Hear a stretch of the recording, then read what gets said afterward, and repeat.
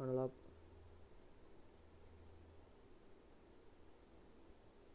Okay.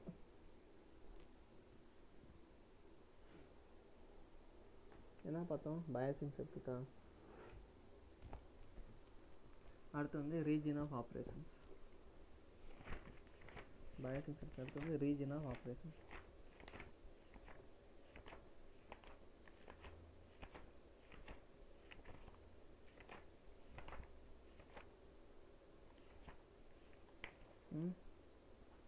region of operations of BJT எப்படி கண்டுபிடிக்கிறது அப்படின்னா பார்க்கலாம்.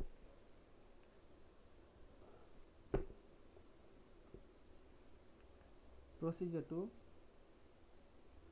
identify the region of operation BJT. எப்படி இருக்கும்?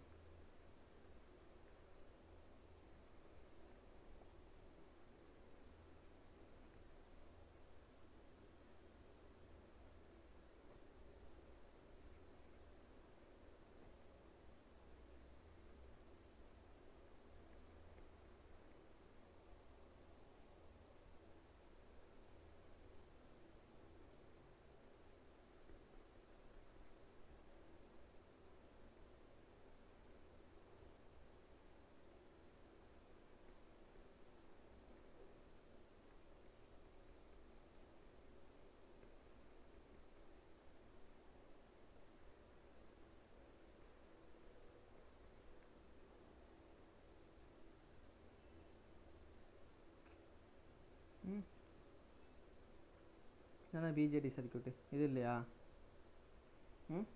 இதான பிஜேடி சர்க்யூட்டு.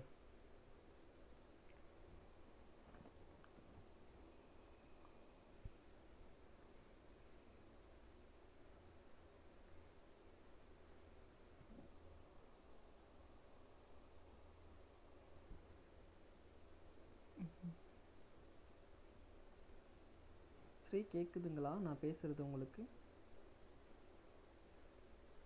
ஓகே, இதான் பிஜேடி சர்க்யூட். நமக்கு என்னென்ன ஃபார்முலா தெரியும்? IC equal to beta into IP, beta equal to IC divide by IP. வேறு என்ன தெரியும்? IP plus IC. வேறு அப்போ இது என்ன, இதுலேருந்து எப்படி அதெல்லாம் ஐ இஸ் ஈக்குவல் டு ஐசி ஈக்குவலாக பீட்டா ஐபி. அப்போ 1 ப்ளஸ்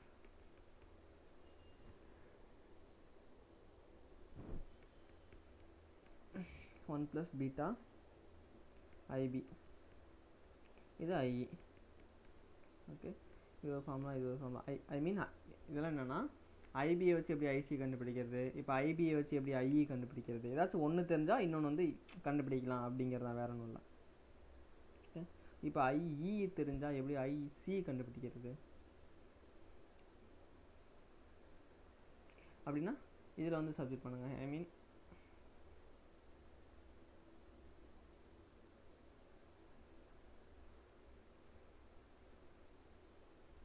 இதில் வந்து ஐசியை சப்ஜெக்ட் பண்ணுங்கள். IP is equal IC into divide by beta. அப்போது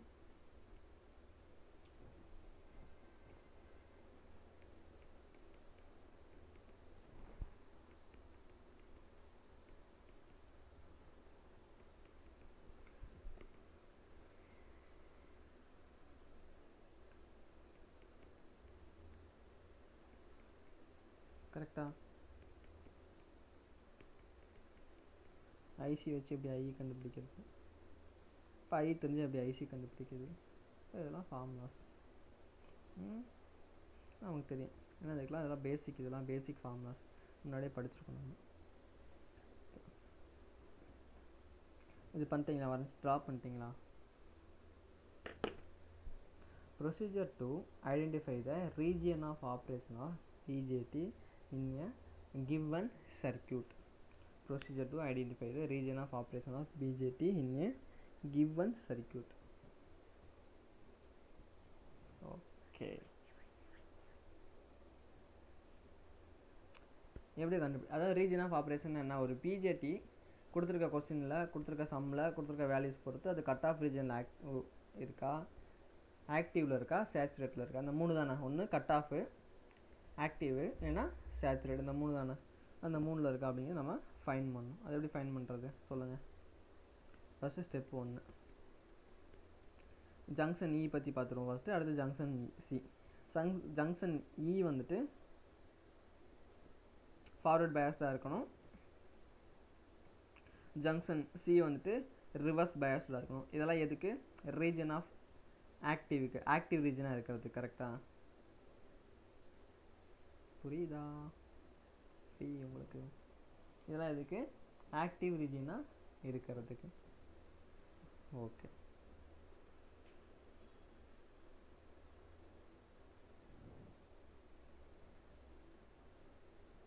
இதெல்லாம் எதுக்கு? ஆக்டிவ். அப்போ எப்படி ஃபைன் பண்ணுறதுன்னு பாருங்கள்.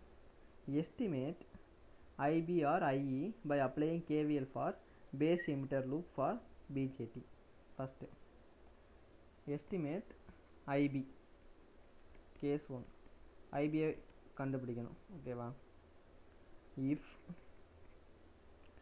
IB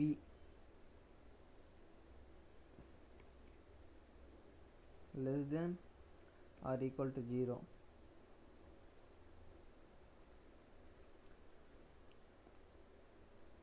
junction E is reverse biased. Okay. Case 2. If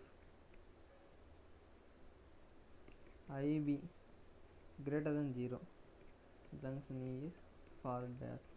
இப்போ இந்த கண்டிஷன் இருந்துச்சுன்னா கட் ஆஃப் ரீஜன். ஏன் கட் ஆஃப் ரீஜன்? ஆக்டிவ் ரீஜனுக்கு போகணும்னா ஜங்ஷன் இ வந்துட்டு ஃபார்வர்ட் பயாஸ்க்கு வரணும். கரெக்டா? செகண்ட்ப்பா.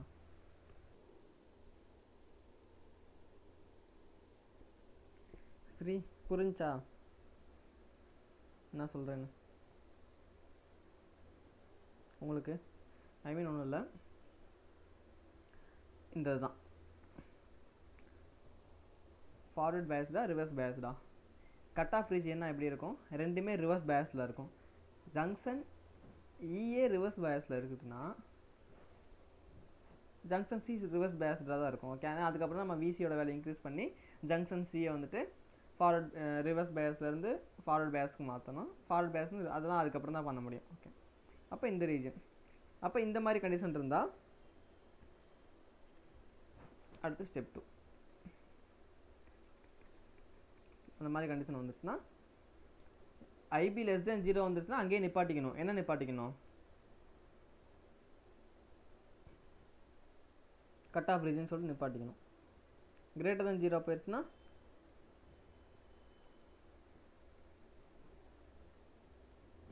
step 1. Estimate IC using the value of IE or IB. IC, find IC using IE or IB. IC எப்படி find பண்ணலாம்? Beta 1 + beta into IE. இப்போ பார்த்தோம் ஒரு ஃபார்முலா, அதை வச்சு கண்டுபிடிக்கலாம். IE வச்சு கண்டுபிடிக்கலாம். அப்போல்லாம் எப்படி கண்டுபிடிக்கலாம்? IC = beta into IB. இதை வச்சு கண்டுபிடிக்கலாம்.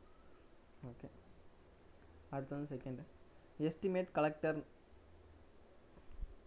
Node voltage VC by applying KVL for collector loop.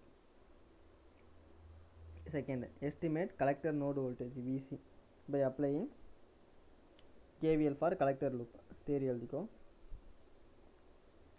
Estimate collector node voltage. Collector node voltage VC. ஓகேவா? அது ஐசியை கண்டுபிடிச்சிடணும். கண்டுபிடிச்சதுக்கப்புறம் என்ன பண்ணணும்? பேஸ் வோல்டேஜை விட இந்த மாதிரி தான் இருக்கும். ஓகே, பேஸ் வோல்டேஜை விட கலெக்டரோட வோல்டேஜ் வந்துட்டு விசின்னு வச்சுக்கோ, இது வந்து விபின்னு வச்சுக்கோ, இது பிஎன்பி.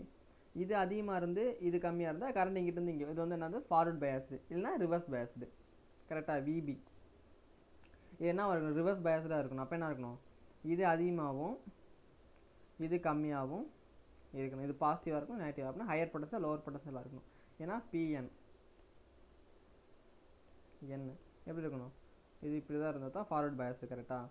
இப்போ பீக் நேரம் இருக்கிறது விபி, அப்போ இதுதான் அதிகமாக இருக்கணும். அப்போ ஃபார்வர்ட் பயாஸ்டு, இது வந்து ரிவர்ஸ் பயாஸ்டு. கேஸ் 1. விசி லெஸ் தென் விபி கம்மியாக இருந்தால் என்னது, விசி கம்மியாக இருந்துச்சுன்னா ஃபார்வர்ட் பேஸ்டு. அப்புறம் ஃபார்வர்ட் பேஸ்டு என்னது, saturation region. Second, if VC greater than VP reverse based active region. இதெல்லாம் செக் பண்ணி பார்க்கணும். செக் பண்ணிடுவோமா?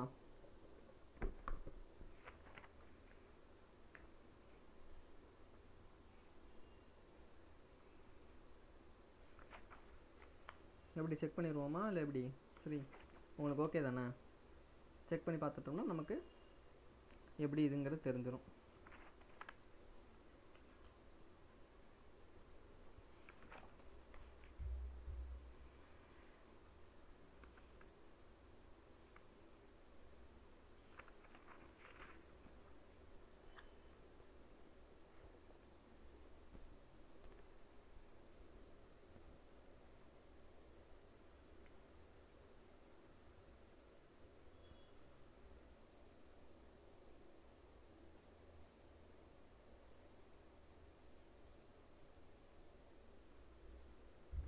அவ்வளோதான்.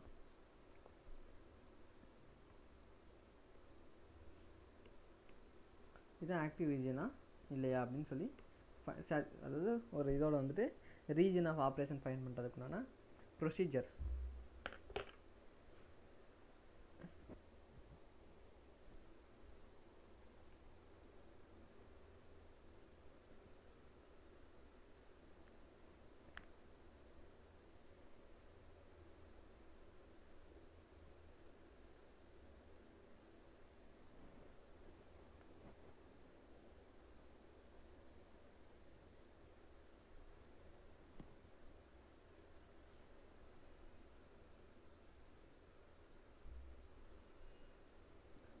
ஓகே, கொஸ்டின் நோட் பண்ணுங்க.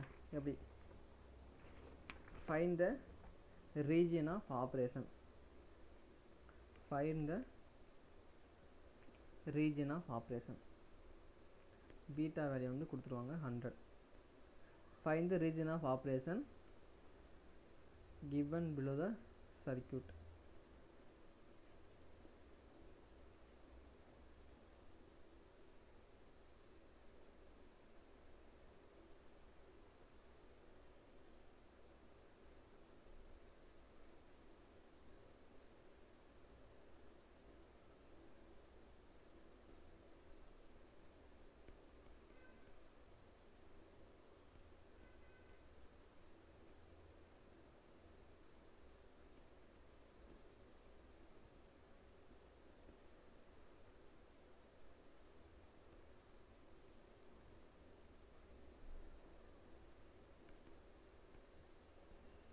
இது வந்து 4 வோல்ட், இது 4 வோல்ட் வி நாட்டு. இங்கே விசிசி 10 வோல்ட், 4.7 கிலோ ஓம்,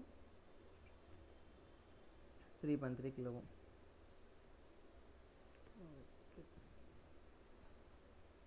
ஸோ எப்படி கண்டுபிடிக்குது? அப்போ ஃபஸ்ட்டு வந்துட்டு ஐபியை கண்டுபிடிக்கணும். ஐபி எப்படி கண்டுபிடிக்கிறது? இன்புட் லூப்பு ஐஇ கண்டுபிடிக்கலாம். கரெக்டாக என்ன ஐபி கண்டுபிடிக்கலாம். இது என்ன ஐபிஆர் ஐஇ ரெண்டில் எதாக இருந்தாலும் தான். ஏன்னா ஐபி ஃப்ளோ ஆனால் தான் ஃபார்வர்ட் பயாஸ்னால் ஐபி ஃப்ளோ ஆச்சுன்னா ஐஇ ஃப்ளோ ஆகும். கரெக்டாக ஏன்னா ஐபி ஐஇ சேம் தான். ஏன்னா ஃபார்வர்ட் ஜங்ஷன் பயாஸில் வந்து இது ஃபார்வர்டுனா இங்கே என்ன ஐ ஃப்ளோ ஆகுதோ அந்த ஐபி ஃப்ளோ ஆச்சுன்னா இங்கே ஐஇ ஃப்ளோ ஆகும். கரெக்டாக ஆகலைன்னா இங்கே ஆகாது. அப்படின்னா ரிவர்ஸ் பயாஸ்டு அப்படின்னு அர்த்தம். அப்போ ஐஇ எப்படி கண்டுபிடிப்போம்? Step 1 input loop, KVL for input loop. அப்போ இன்புட் லூப் எழுதுங்க. இது பாஸ்ட் 4 வோல்ட் கொடுத்துருக்காங்க. அப்போ இது பாசிட்டிவ், இது நெகட்டிவ். அப்போ -4 வோல்ட்டு ப்ளஸ் விபி என்ன, விபியோட வேல்யூ என்ன 0.7 வோல்ட்டு நார்மலாக வேணும். ஏன்னா அது வந்து பேரியர் வோல்டேஜ். ஓகே, நார்மலாக வந்துட்டு கொடுக்கலன்னா நம்ம 0.7 வோல்ட் எடுத்துக்கணும். Plus IE into 3.3 kilo ohms equal to 0. அப்போ ஐஇ எவ்வளோ? 4 minus 0.7 3.3 கிலோ வோல்ட்டு. அப்போ 1 மில்லி ஆம்ஸ் ஐஇ. அப்போ 1 விட அதிகம் ஜீரோவோட அதிகம் ஐ. கரெக்டா?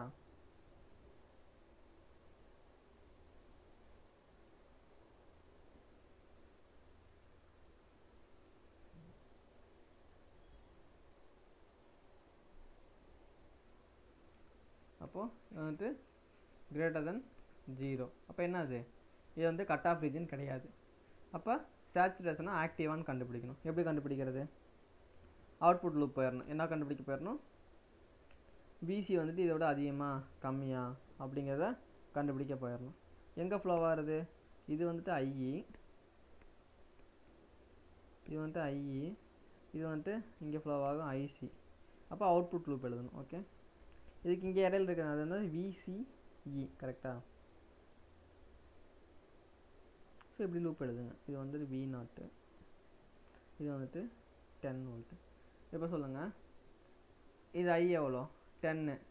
இப்படி ஃப்ளோ கரண்ட் இப்படி தானே ஃப்ளோ ஆகும். அப்போ இது ஹையர் பொட்டன்ஷியல், இது லோவர் பொட்டன்ஷியல். அப்போ சொல்லுங்கள், 10 minus higher potential minus V0 lower potential divide by R எவ்வளோ? 4.7 கிலோ.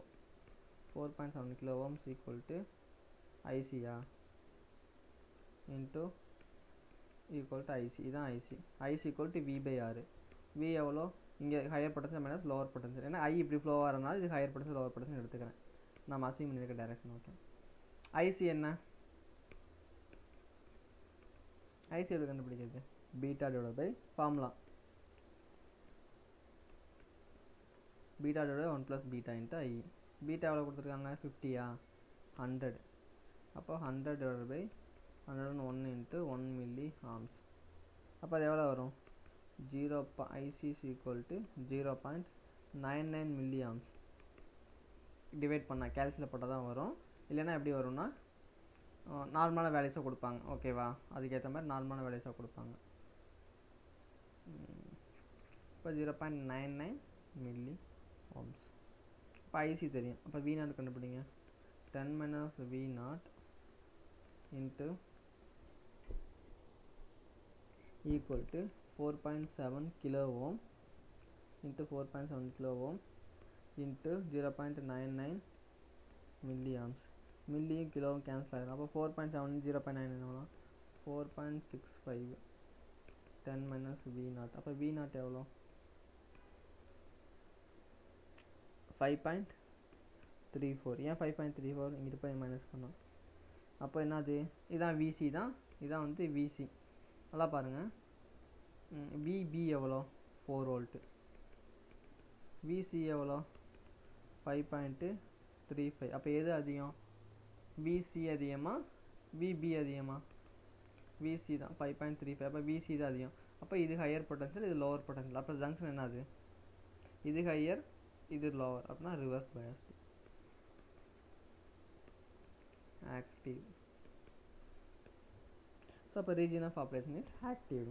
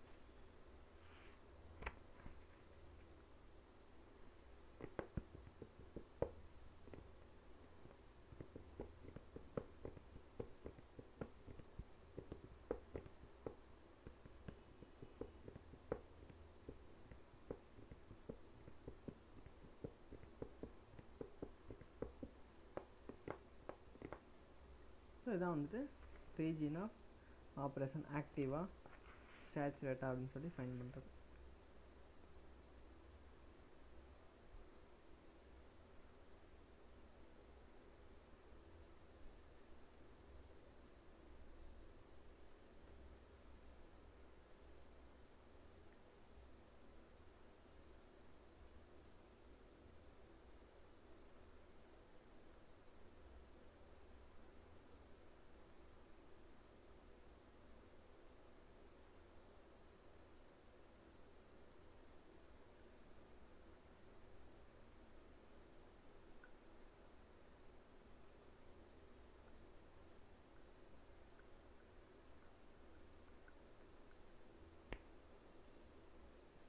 காப்பி பண்ணிக்கோங்க.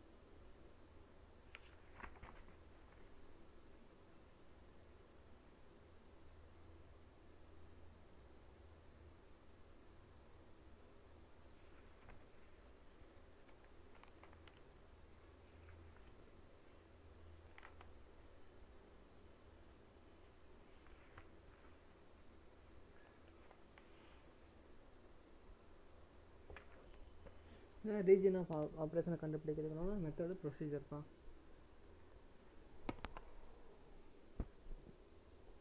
ஏதாச்சும் டவுட்ஸ் இருக்கா?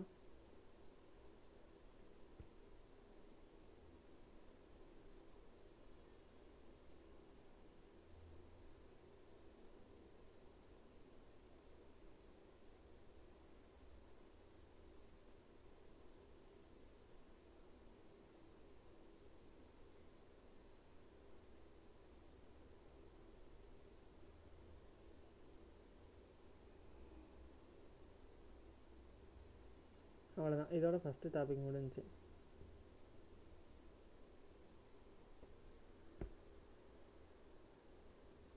அடுத்து வந்துட்டு ஸ்மால் சிக்னல் ஆம்பிளிஃபையர்.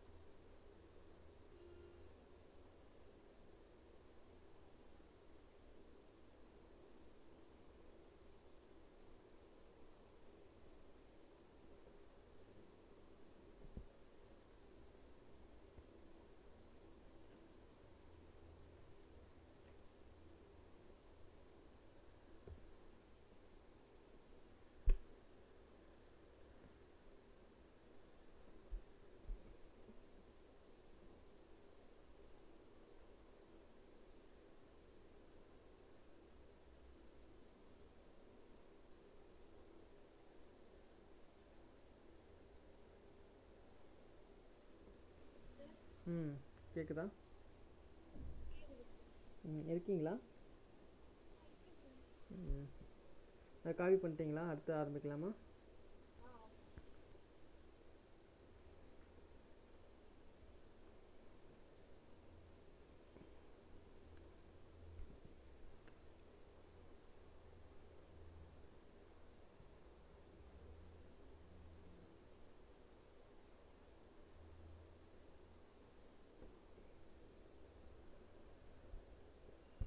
அடுத்து வந்து small signal amplifier.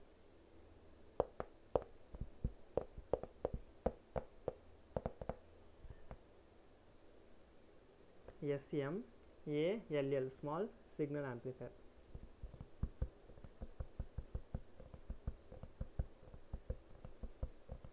SMA small signal amplifier.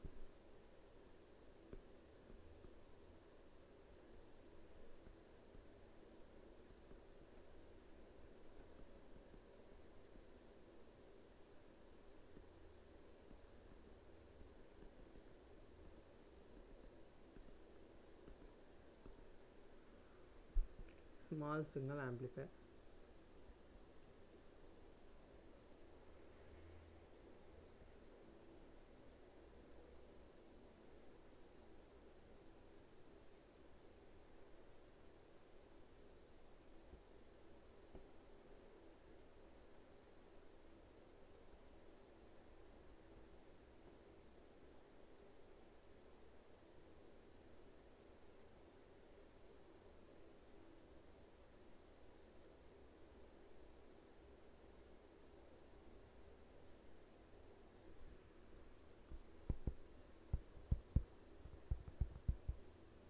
Small signal amplifier diagram வரைஞ்சிக்கோ. இதாங்க வந்து நம்ம இதுக்கு முன்னாடி பார்த்தது எல்லாமே இந்த பயாசிங் சர்க்யூட்ஸு அது எல்லாமே. பட் இதுக்கு மேலே நம்ம பார்க்குறது எல்லாமே ஆம்ப்ளிஃபையர், பிஜேடி, அதோட configuration, CE configuration, CP configuration, CC configuration. So அதை பற்றி நம்ம இதுக்கப்புறம் பார்க்க போகிறது எல்லாமே அதை பற்றி ஃபுல்லாக பார்க்க போகிறோம்.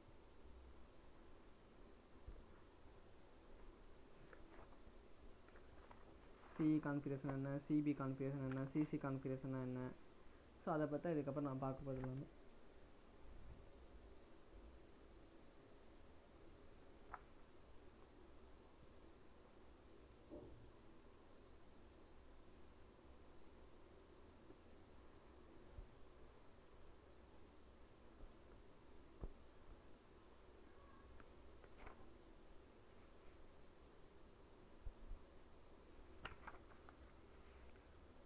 ஒரு நிமிஷம் இருக்கு.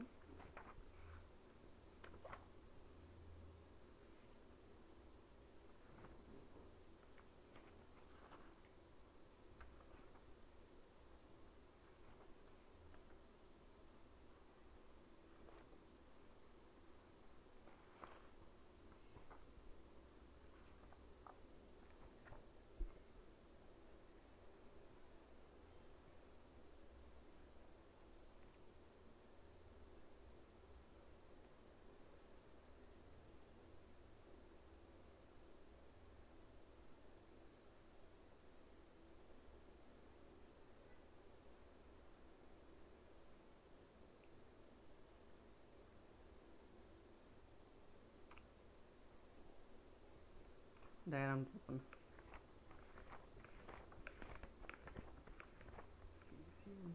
CB amplifier, characteristics of CC, CB, CE.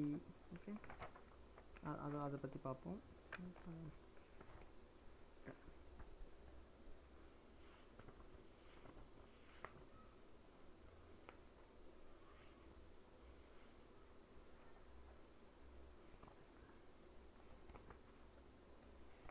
அதெல்லாம் பார்த்துட்டு அப்புறம் அப்ராக்சிமேட் மாடல் ஆஃப் ஆம்ப்ளிஃபையர்ஸ் அதெல்லாம் பார்ப்போம். ஓகே, ஒன் பை ஒன் லைனாக பார்க்கலாம்.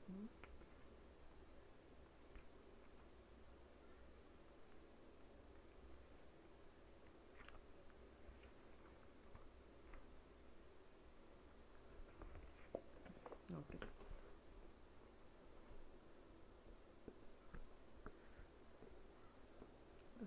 small signal amplifier.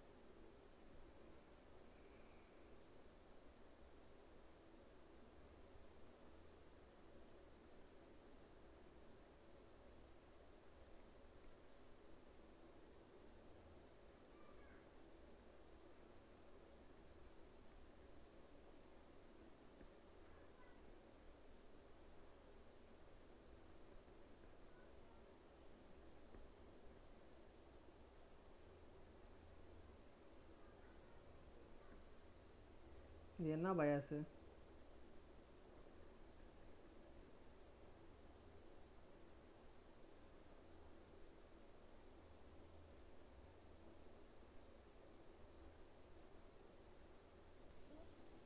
இது என்ன பயாசிங் சர்க்யூட்டு?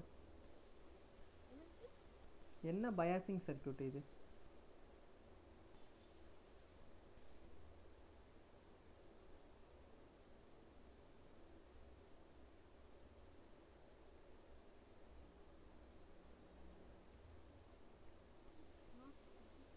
இல்லைப்பா, நான் இந்த இது நம்ம இதுக்கு முன்னாடி பார்த்தோம்ல, fixed bias, voltage collector to base bias, voltage divider bias அப்படின்னு ஒரு 3 சர்க்யூட் பார்த்தோம்ல.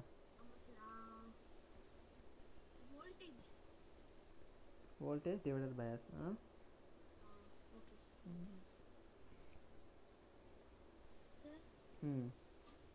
சார் இதெல்லாம் லீனியர் இன்டகிரேட்டட் சர்க்யூட் அதில் வருமா சார்?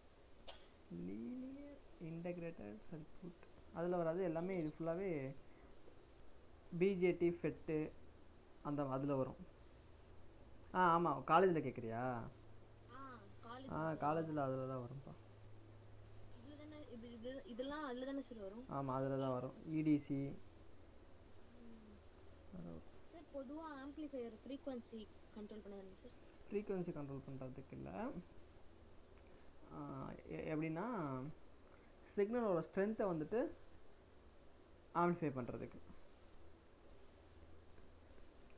வீக் சிக்னல் இருக்கும் தெரியுமா? நான் பேசுகிறேன், இப்போ நான் ரொம்ப லோவாக இருக்குன்னா அதை ஆம்ப்ளிஃபை பண்ணி உனக்கு லவுடாக கொடுக்கும்.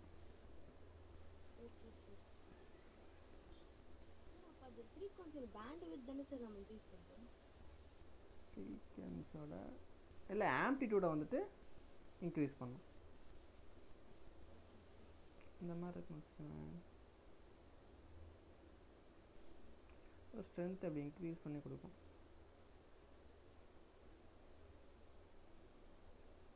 ஓகேவா? அதோட ஸ்ட்ரென்த்தை இன்க்ரீஸ் பண்ணி கொடுக்கும். இதோட இது வந்துட்டு லவுடாக கேட்கும்.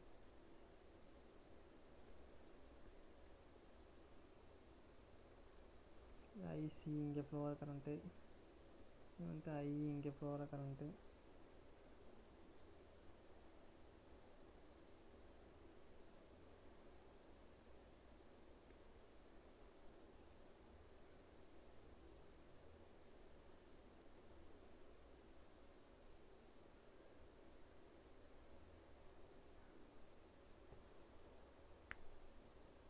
ட்ராப் பண்ண சர்க்யூட்.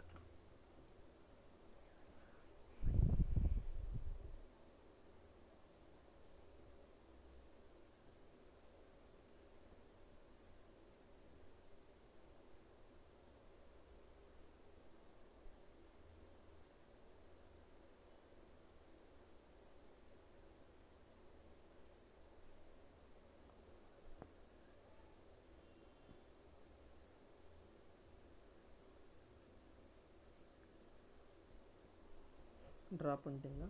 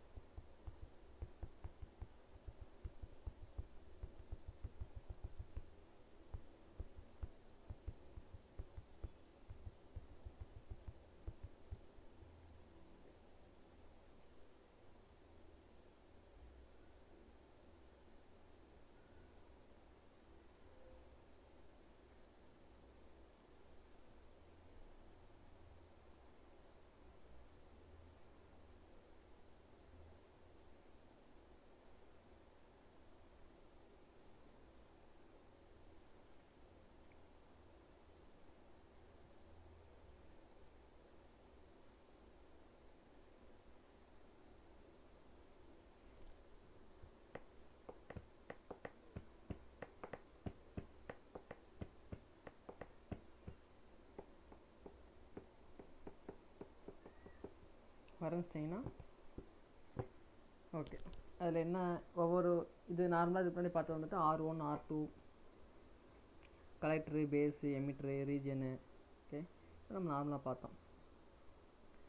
சிபி அப்படின்னா என்ன, சிசின்னா என்ன, சிஇனா என்ன?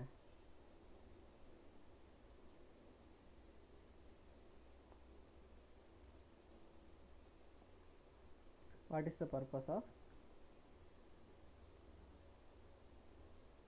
CP CC CE? இதோட பர்பஸ்லாம் என்ன?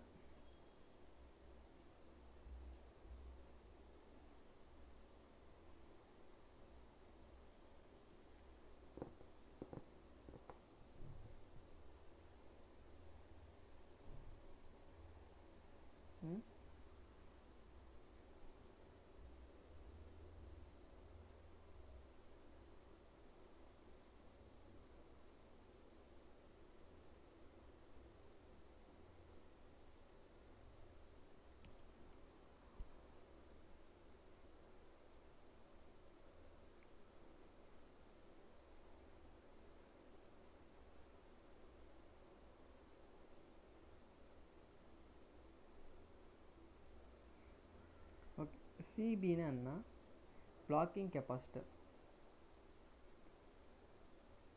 சிபின்னா என்னன்னா பிளாக்கிங் கெப்பாசிட்டர் இது.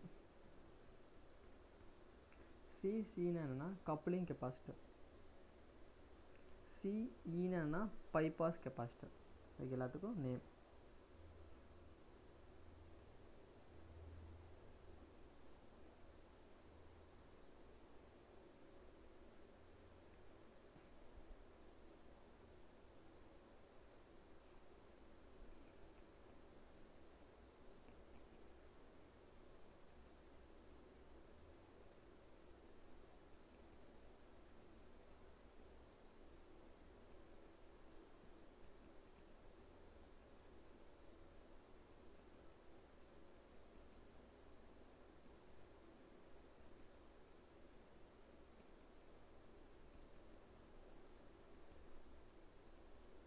ஓகே, அப்போது what is the purpose of CP? blocking capacitor CB blocks the DC voltage from the supply. இது என்ன சப்ளை? இது ஃபுல்லாகவே சப்ளை சோர்ஸு, அதாவது சோர்ஸ் ஏசின்னு வச்சுக்கோங்க. இதில் some amount of DC component வந்து மேலே இருக்கும்.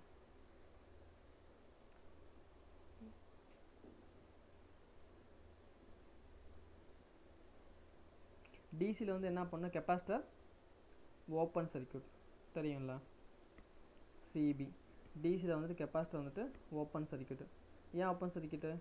X is equal to 1/ωc 1/25fc C. Okay, டிசியில் வந்து ஃப்ரீக்வன்சி வந்துட்டு டிசியில் வந்துட்டு எஃப் வந்துட்டு 0. அப்போது எக்ஸி வந்துட்டு இன்ஃபினிட்டி. எக்ஸி இன்ஃபினிட்டி என்னது? Open circuit. அப்போ it blocks the DC allow பண்ணாது. Open சர்க்யூட்னா current DC current flow ஆகாது, பிளாக்ஸ் த டிசி. அப்போ என்ன பர்பஸ்னு? To black the DC from the source, DC voltage from the source. Okay, அடுத்து CC coupling capacitor. அடுத்து அது எதுக்குன்னா இங்கேருந்து வர DC to black the DC voltage இந்த கலெக்டர் ஜங்ஷன். அதாவது இங்கேருந்து அவுட்புட் வந்து இங்கிட்டு வருமா? ஸோ இங்கேருந்து நமக்கு என்ன சைன் வேவ் கொடுத்தா நமக்கு சைன் வேவ் தான் வரணும். ஐ மீன் ஏசி சர்க்யூட் ஏசி தான் வரணும். அப்போ இங்கேருந்து வருதுல இது என்னது? ப்ளஸ் விசிசிலேருந்து வருதுல டிசி. அப்போ திருப்பி இங்கே ஒரு டிசி காம்பவுண்ட் இருக்கணும். அப்போ அந்த டிசி காம்பவுண்ட் பிளாக் பண்ணணும்ல, அதுக்கு தான் CC. To black the DC voltage இந்த collector junction. To block the DC voltage in the collector junction. அவ்வளோதான், இதுதான் சிசியோட பர்பஸ். அடுத்து வந்துட்டு சிஇ பர்பஸ் ஆஃப் சிஇ பாருங்களேன். இப்படியே இந்த இதுக்கு லூப் எழுதுங்க. நம்ம விஎஸ் கொடுக்குறோம், அந்த விஎஸ் டேரெக்டாக விஐக்கு போகணும். ஐ மீன் இந்த பேஸில் போகணும். அது போகுதான்னு பார்ப்போம். போகாது. ஏன்னு கேட்டிங்கன்னா minus vs plus விஐஇ plus minus vs plus விஐஇ plus IE into RE equal 0. அப்போ விஎஸ் இங்கிட்டு போச்சுன்னா விஐஇ இந்த பக்கத்து வந்துடும். கரெக்டாக?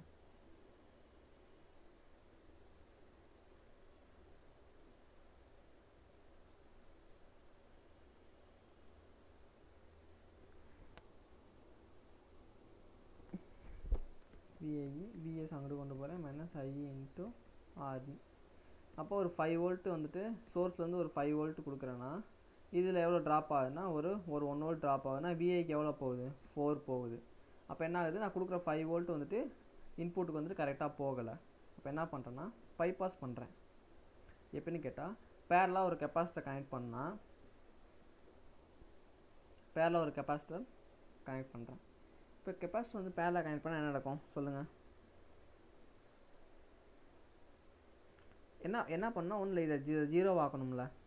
ஐ மீன் இந்த வேல்யூ வந்துட்டு சர்க்யூட்டில் தான் இது இருந்தாலும் இதோட வேல்யூ வந்துட்டு ஜீரோ ஆக்கணும். அப்படின்னா தான் விஎஸ் கொடுக்குற விஎஸ் ஃபுல்லாகவே விஐக்கு போகும். கரெக்டாக? ஓகே. அப்போது எக்ஸிசி 1/f ஹை ஃப்ரீக்குவென்சி எத்தனை? High 50 hertz. இதோட இது என்ன? லோவாக இருக்கும். அப்போது கெப்பாசிட்டன்ஸோட ரியாக்டன்ஸ் லோ ரியாக்டன்ஸ் எது? 50 ஹெர்ட்ஸுங்கிறது ஹை ஃப்ரீக்வன்சி. நம்ம ஃப்ரீக்வன்சி ஹையாக இருக்கப்போ ரெசிஸ்டர் ஒரு 50 இருக்கும். 50னா 50 ஓம் வந்து ப்ரொவைட் பண்ணணும்னு வச்சுக்கவேன். அப்போ இது என்ன பண்ணுன்னா ஷார்ட் சர்க்யூட்டாக ஆக்ட் ஆகும். ஓகேவா? ஷார்ட் சர்க்யூட்டாக ஆக்ட் ஆகுது இந்த கெப்பாசிட்டர். அப்போ current will choose the shortest பாத். அப்போ என்ன ஆகும்னா கரண்ட் இந்த வழியாக போயிடும். Current will choose the shortest பாத். அப்போ இந்த கரண்ட் இந்த வழியாக போயிடும். அப்போ என்னது? இதில் வந்து ட்ராப் ஆகாது. அப்போ இதில் ட்ராப் ஆகிற இதில் ஃப்ளோ ஆகிற கரண்ட் 0 ஆகும்போது அப்போ இந்த வோல்டேஜ் ட்ராப் வந்து 0 அப்படிங்க. ஏன்னா 50 ஹெர்ட்ஸ் ஹை ஃப்ரீக்வன்சி இல்லை. அதான் இவ்வளோ தான். இதுதான் purpose of CP CC CE இன் பிஜேடியில். காமனாக ஃபெட்டு பிஜேடியில் இந்த பர்பஸ்க்காக நம்ம யூஸ் பண்ணுறோம் அப்படிங்கிறத சொல்கிறாங்க. வேறு ஒன்றும் இல்லைப்பா. காப்பி பண்ணிக்கோங்க. ஏதாவது டவுட்னா கேளுங்க.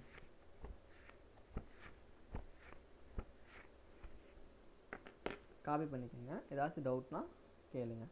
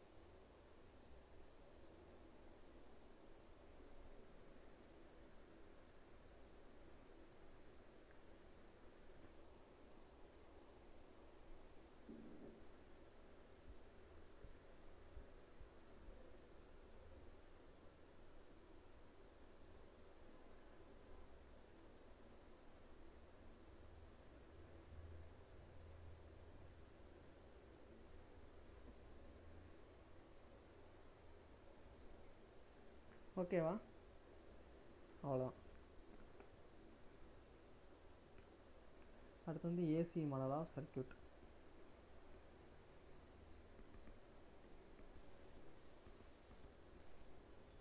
ஏசி மாடல் என்ன?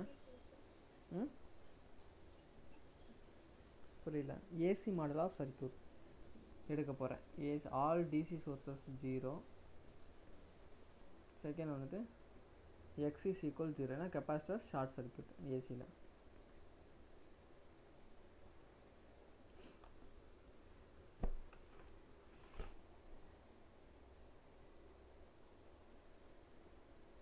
ஆல் டிசி சோர்சஸ்னால் பாரு 0. இது 0. அப்போ இதெல்லாம் 0, இது 0. வேறங்க எல்லாமே 0. அப்போ எல்லாமே கிரவுண்டுக்கு வந்துடும். கரெக்டாக? ஆர்சி இங்கேயும் 0, அதுவும் கீழே வந்துடும். எல்லாமே கீழே. அப்போ சர்க்யூட்டே பாரு எப்படி வரும்னா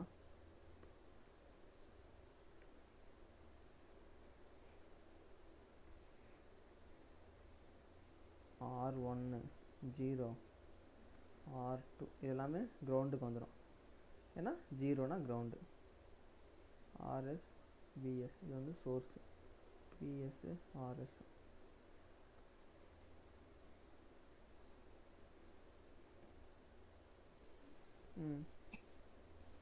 சார் இப்போ இதுல இருந்து டயக்ராம் மட்டும் கொடுத்து அந்த மாதிரி கொஸ்டின் கேட்பாங்க சார். நேத்து ஒரு மாடல்லாம் எடுத்தீங்க சார், அது வந்துட்டு டிசி மாடல். அதுதான் சார் இப்போ கண்டிப்பா இப்போ இதுல கொஸ்டின் கேக்குறது வந்து டயக்ராமோட கேட்பாங்களா இல்ல டயக்ராம் கொடுத்துட்டு அது வந்து கேட்பாங்க.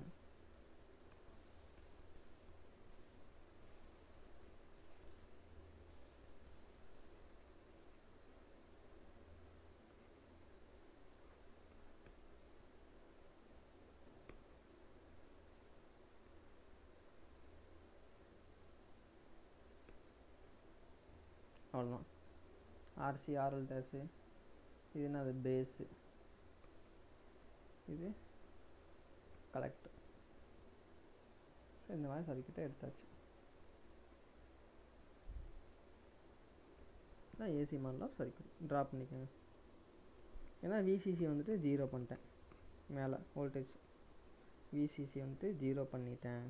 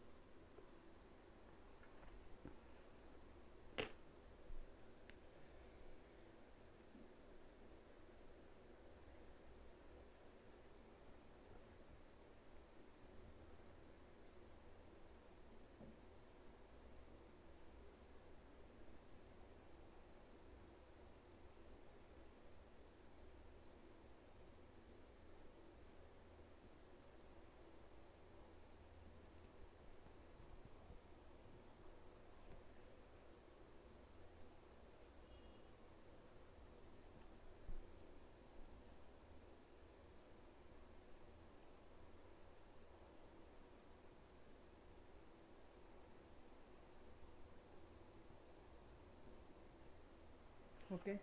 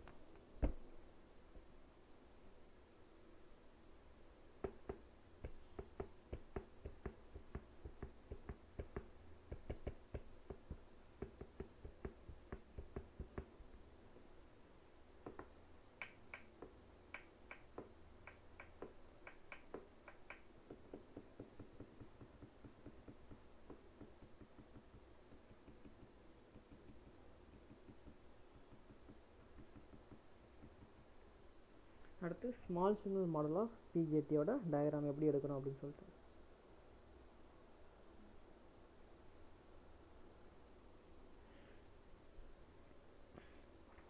அதில் எப்படி எடுக்கணும், ஹைப்ரிட் பேராமீட்டர்ஸ் தான் எடுப்போம். சொல்கிறேன் எப்படி எடுக்கிறோம்.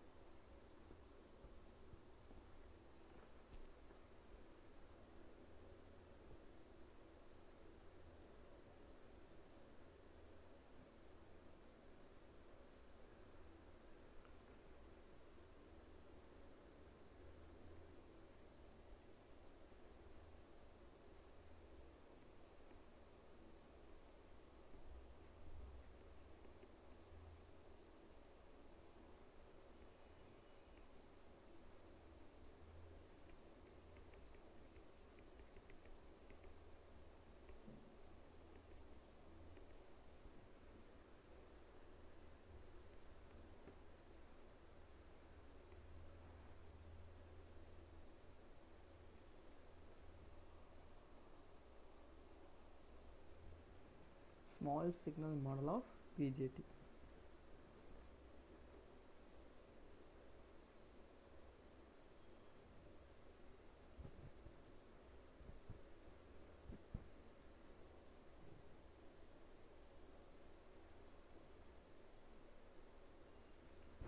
பாருங்க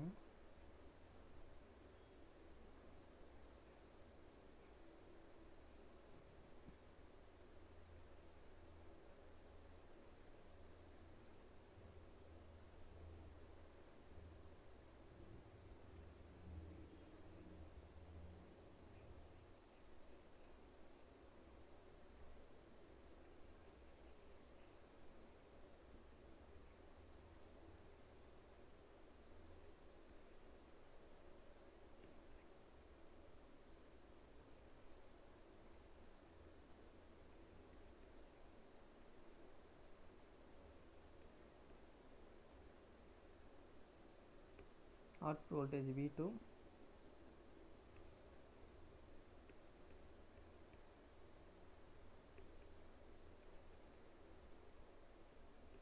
input voltage V1,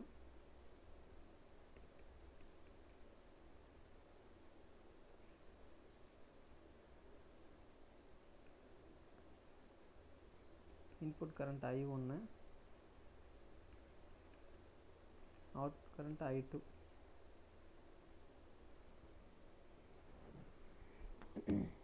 நோட் பண்ணுங்க.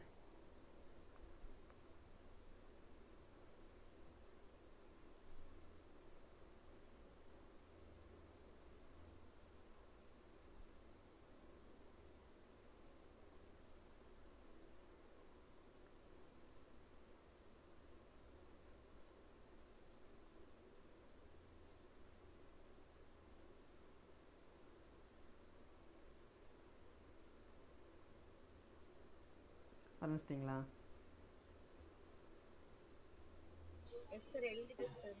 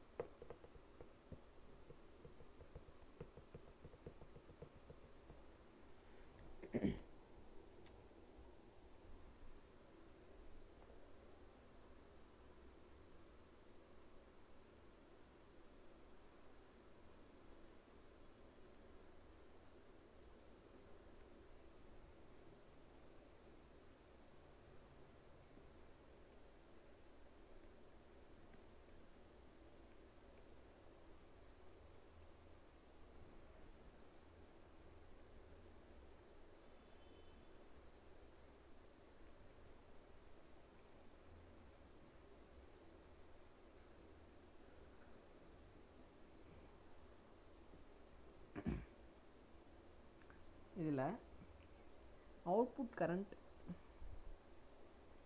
எதை டிபெண்ட் பண்ணியிருக்கோம் சொல்லுங்கள். அவுட்புட் கரண்ட்னா ஐசி, அது எதை டிபெண்ட் பண்ணியிருக்கோம்?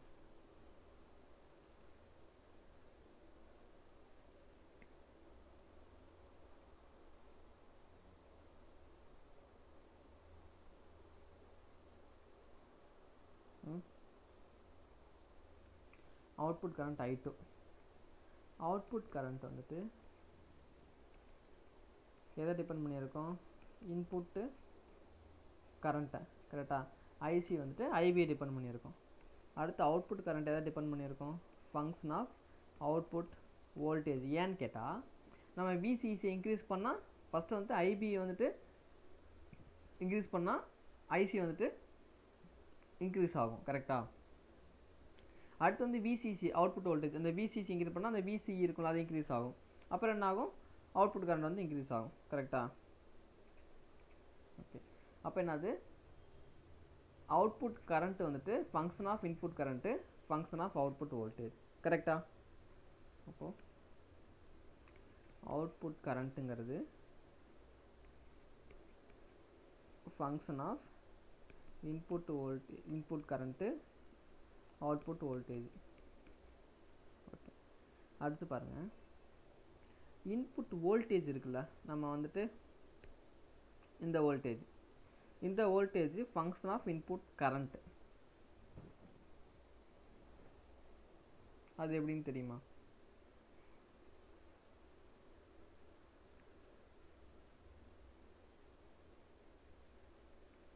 இன்புட் வோல்டேஜ், இந்த வோல்டேஜ் இன்புட் வோல்டேஜ் V1 அப்படிங்கிறது இந்த இன்புட் வோல்டேஜ். இந்த V1 ஃபங்க்ஷன் ஆஃப் இன்புட் கரண்ட்டை பொறுத்து தான் இருக்கும். ஏன்னா இப்போ சப்போஸ் வந்து இந்த பேரியர் வந்துட்டு இன்க்ரீஸோ டிக்ரீஸோ ஆகுனா இந்த I1 வந்து குறையும். இந்த I1 குறைஞ்சுன்னா இன்புட் வோல்டேஜ் வந்துட்டு குறையும். அப்போது செகண்ட் அதாவது இன்புட் வோல்டேஜுங்கிறது என்னது? Function of input current. அதே மாதிரி இன்புட் வோல்டேஜ் வந்துட்டு function of output voltage. Output voltage change பண்ணோம்னா ஐசியோட வேல்யூ குறையும். ஐசியோட வேல்யூ குறையுது கூடுதுன்னா அது வந்துட்டு ஐபியோட வேல்யூ அஃபெக்ட் பண்ணும். அந்த ஐபியோட வேல்யூ என்ன பண்ணுன்னா இன்புட் வோல்டேஜ் அஃபெக்ட் பண்ணும். அப்போது இன்புட் வோல்டேஜ் வந்துட்டு function of input current output voltage. So இதெல்லாம் டிபெண்ட் பண்ணி இருக்குது. நோட் பண்ணிக்கோங்க. ஸோ அப்போ இதை டிபெண்ட் பண்ணி தான்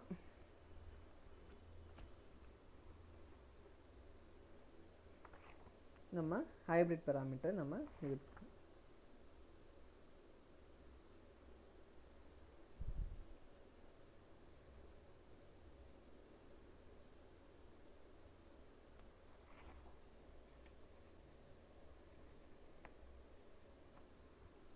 அப்போ இதை வச்சு தான் இன்புட் வோல்டேஜுங்கிறது என்ன? V1. இதுதான் இன்புட் வோல்டேஜ் V1. அது எதை டிபெண்ட் பண்ணியிருக்கோம்? H1ங்கிறது ஒரு பேராமீட்டர் எடுத்துக்கிறோம். இந்த மல்டிப்ளிகேஷன் ஃபங்க்ஷன் ஆஃப் அப்படின்னா ஏதோ ஒரு சம்திங் ஃபங்க்ஷன் ஆஃப் எதை டிபெண்ட் பண்ணி? Output input current output voltage. கரெக்டாக? Input current plus output voltage. அடுத்து பாருங்கள், output current I2 H21 function of input current plus H22 function of சொன்னால ஹைப்ரிட் பேராமீட்டர்னு சொல்லிட்டு H பேராமீட்டர் எங்கே யூஸ் ஆகுது? பிஜேடியில். கரெக்டாக? ஏபிசிடி பேராமீட்டர் ZYலாம் டிரான்ஸ்மிஷன் லைனில் யூஸ் ஆகும். அதை நம்ம அதை பார்க்குறப்ப பார்ப்போம். அவ்வளோதான். இதுக்கு தான் நான் சொன்னேன் எதை டிபெண்ட் பண்ணியிருக்கு, எதோட ஃபங்க்ஷன் ஆகிருக்கு அப்படிங்கிறத சொல்லிவிட்டு இதை நான் வந்துட்டு டிஃபைன் பண்ணியிருக்கேன். அப்போ V1 I2 H. அப்போ அதை வந்துட்டு இன்புட் கரண்ட்டு அவுட். அப்போ நம்ம இதை மட்டும் அப்போ H பேராமீட்டர்ஸ் மட்டும் நம்ம ஞாபகத்தில் வச்சுக்கணும். ஓகே, H பேராமீட்டர்ஸ் அதை மட்டும் நம்ம ஞாபகத்தில் வச்சுக்கணும். அவ்வளோதான்.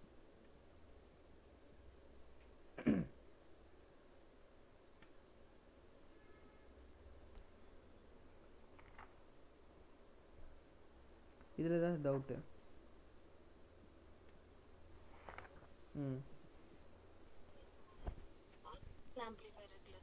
ஆமாம். அதுல வந்து ரெண்டுமே இருக்குமா சார்? ரெண்டு இதுவுமே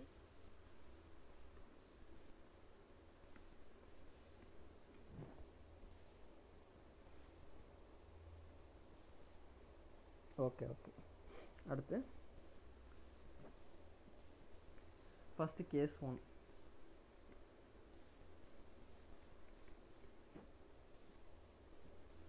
H11 H2 எப்படி கண்டுபிடிக்க நான் பார்த்தோம்ல. Let V2 is equal to 0. Output short. V2 is equal to 0 output ஷார்ட்னா சொல்லுங்கள். சொல்லுங்கள். V2 is equal to 0 output ஷார்ட்னா சொல்லுங்கள்.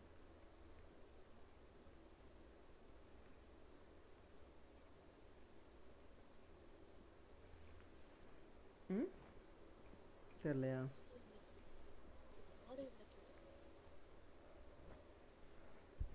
அப்போ இதை ஷார்ட் பண்ணினா 0 0. அப்போ இதை மட்டும் எடுத்துக்கிறேன்.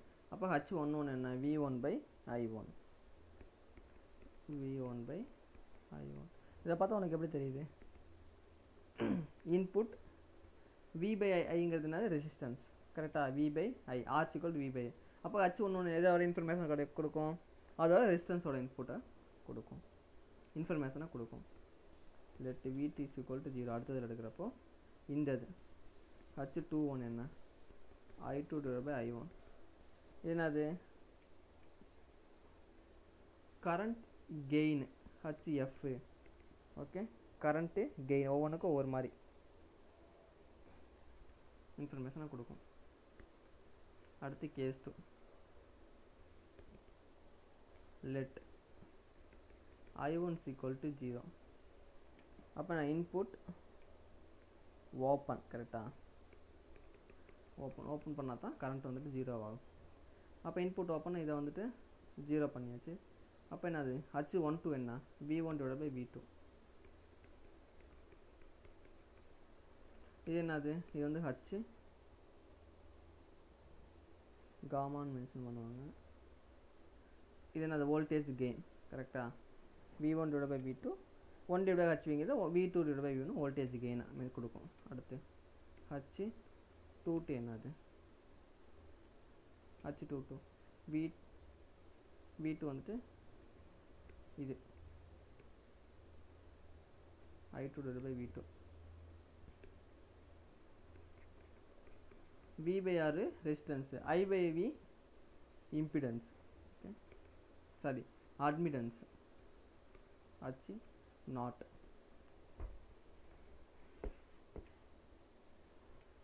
இது வந்து அவுட்புட் ரெசிஸ்டன்ஸோட இன்ஃபர்மேஷனை கொடுக்கும். அது HIங்க இன்புட் ரெசிஸ்டன்ஸோட இன்ஃபர்மேஷனை கொடுக்கும். HF H காமா அப்படிங்கிறதுனால gains, okay, current gain voltage கெயினோட இன்ஃபர்மேஷன்ஸை கொடுக்கும்.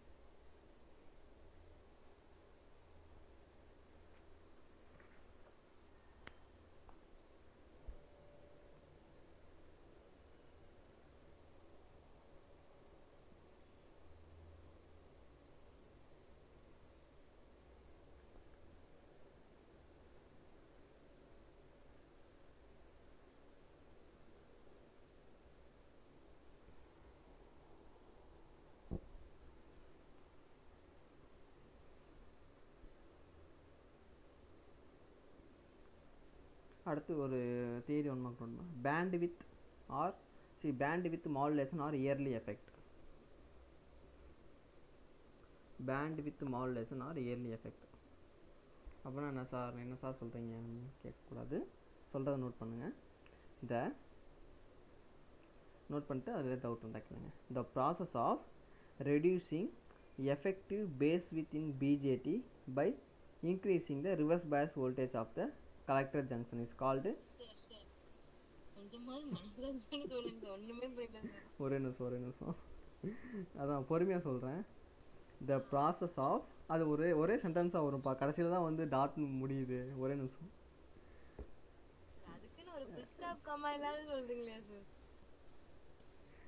ஃபுல் ஸ்டாப் அதான் கடைசியில் தான் இருக்குது. ஒரே நிமிஷம் வெயிட் பண்ணுங்கள், நான் ஒவ்வொரு இதாக சொல்கிறேன். The process of reducing effective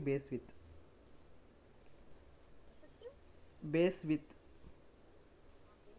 in BJT by increasing reverse bias voltage at the collector junction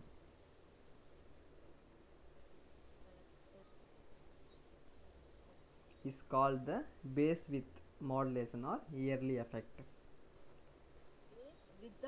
With WIDTH, base width modulation or yearly effect.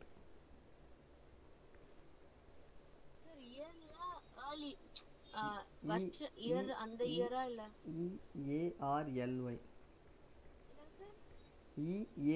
EARLY.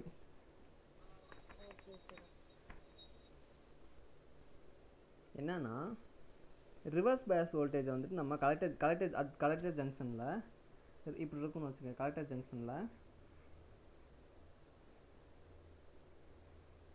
இது ஜங்ஷன் இ, இது ஜங்ஷன் இ.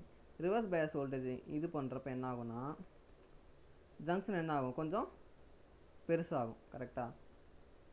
அப்போ என்ன ஆகுனா இதோட வித்து வந்துட்டு குறையும். எது பேஸோட வித்து குறையும். நார்மலாக அந்த மாதிரி இருக்கும். ரிவர்ஸ் பேஸ் இப்போ இருக்குன்னா ரிவர்ஸ் பேஸ்னால் இன்னும் கொஞ்சம் இந்த ஜங்ஷன் வந்துட்டு பெருசாகும். அதனால என்ன ஆகும்னா வித்து வந்துட்டு ரெடியூஸ் ஆகும். அதான் வந்துட்டு பேஸ் வித் மாடுலேஷன். இது எதனால நடக்கும்னா இன்க்ரீசிங் கலெக்டர் பயாஸ் வோல்டேஜ். அதான் கலெக்டர் ஜங்ஷனில் reverse bias voltage RB reverse bias voltage இன்னும் இன்க்ரீஸ் பண்ணும். ஆல்ரெடி அது ரிவர்ஸ் பயாஸில் இருக்கும். நம்ம வோல்டேஜ் இன்க்ரீஸ் பண்ணுறப்போ பேஸ் வித் இன்க்ரீஸ் ஆகும். இதனால் என்ன பிரச்சனை வரும்?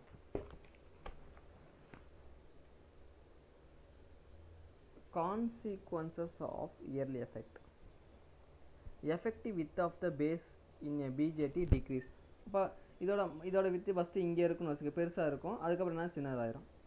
இப்போ effective width of the base in BJT decreases.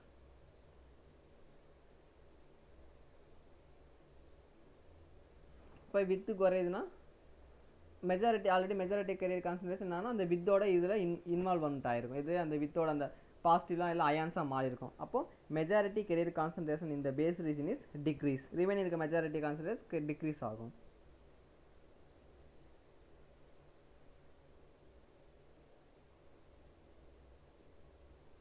Majority carrier concentration base region டிக்ரீஸ்னா the number of injected carriers will be decrease. injected carriersனா கண்டக்ஷனில் ஏற்படுற கேரியர்ஸ் அதுவும் டிக்ரீஸ் ஆகும்.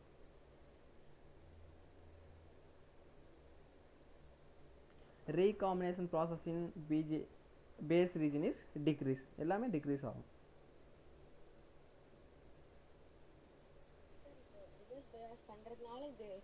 ரிவர்ஸ் பயாஸ் இல்ல, வோல்டேஜ் இன்னும் இன்க்ரீஸ் பண்றதுனால இந்த ப்ராப்ளம் வருது. வோல்டேஜ் இன்க்ரீஸ் பண்றதுனால collector ஜங்ஷன்ல இருக்க வோல்டேஜ் வந்து ரிவர்ஸ் பயாஸ் ஆல்ரெடி ரிவர்ஸ் பயாஸ்ல தான் இருக்கும் கலெக்டர் ஜங்ஷன். அதுக்கப்புறம் நம்ம அந்த விசிசி இன்க்ரீஸ் பண்ணிக்கிட்டே இருப்போம், லைட்டாக இன்க்ரீஸ் பண்ணிட்டே இருப்போம்ல, அப்போ ரிவர்ஸ் பயாஸில் இன்னும் இன்க்ரீஸ் ஆகும்.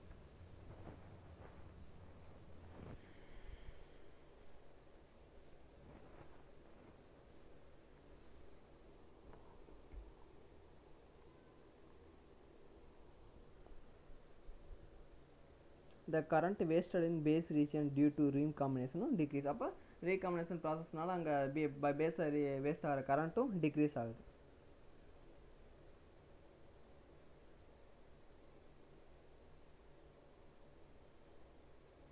The overall collector junction or output current மட்டும் இன்க்ரீஸ் ஆகுது. ஐசியோட வேல்யூ இன்க்ரீஸ் ஆகும். ஏன்னா விசிசியோட வேல்யூ இன்க்ரீஸ் பண்ணுறப்ப ஐசியோட வேல்யூ கண்டிப்பாக இன்க்ரீஸ் ஆகும். அவ்வளோதான். இதெல்லாம் கன்க்ளூஷன். இதோட கன்க்ளூட் பண்ணிக்கோங்க.